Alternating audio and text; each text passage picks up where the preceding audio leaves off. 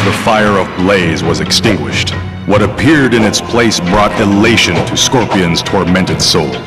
His ninja clan, the Shirai Ryu, had been fully resurrected.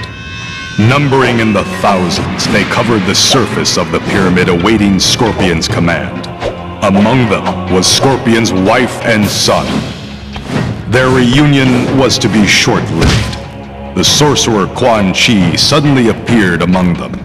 He grabbed Scorpion's young son and disappeared through a portal to the Netherrealm.